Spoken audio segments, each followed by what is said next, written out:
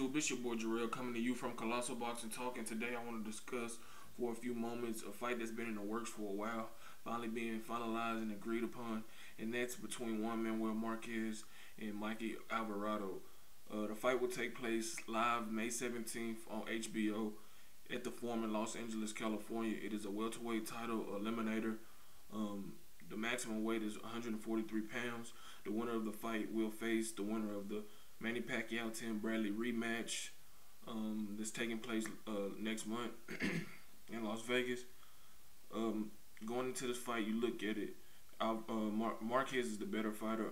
He's the bigger, stronger fighter, better skills, and he should be the favorite, and he should win, in my opinion, whether by unanimous decision or a late KO. I will not count out Mike Alvarado. He's a tough fighter. He's been in some wars with Rios and Provodnikov. But I think that he's biting off more than he can chew, especially coming off a tough defeat at the hands of Ruslan Provodnikov this past October, where he lost his junior welterweight title.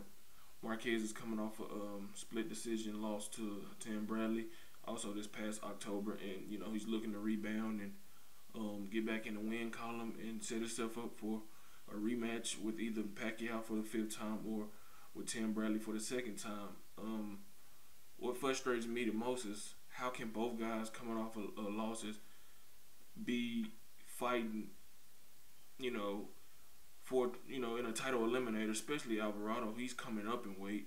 I don't believe he's ever fought at welterweight, and for him to automatically be put in a position to fight for a title over so many other deserving guys is ridiculous.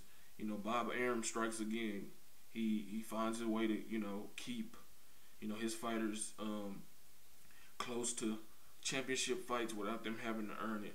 I don't really have too much of a gripe if Marquez gets it, because he's been fighting at welterweight for a while now. He defeated Manny Pacquiao by a 6-round KO, and he had a close but clear split decision loss to Bradley.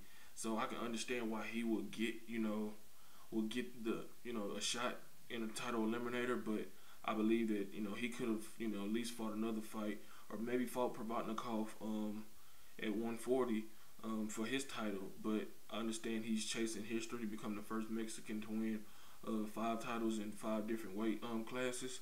I understand that, but we finally get a fresh fight from Bob Arum in Top Rank with the Marquez Alvarado fight. Even though it might seem to be a one-sided fight, it's still a fresh fight. But if Marquez wins this fight, he will be he will set up another rerun fight, whether he's facing Pacquiao or Tim Bradley. And fight fans are getting really tired of these fights. We understand that him and Pacquiao have had some close fights throughout the past when they fought, and we understand that he wants to get revenge on Tim Bradley, but I don't see him beating Tim Bradley if they fight again.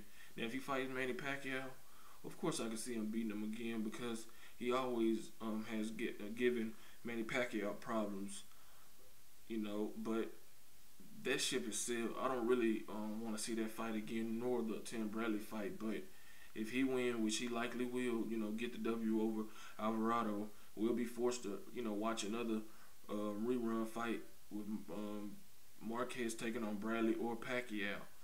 I'm disappointed in that, but it is what it is, and that's how Bob Arum likes it. He likes to, keep rehashing old fights and hoping to spark some, old history. But those are just my thoughts on Alvarado Marquez being made, and why it's ridiculous that they're fighting in a title eliminator, coming off losses, and Alvarado fighting for the first time at welterweight. Don't forget to like, comment, and subscribe to Colossal Boxing Talk.